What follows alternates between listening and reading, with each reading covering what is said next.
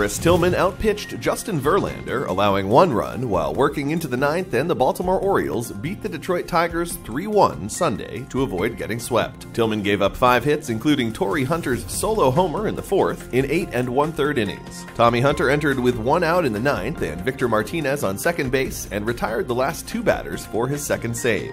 Baltimore won for the first time since its opener against baseball's last undefeated team.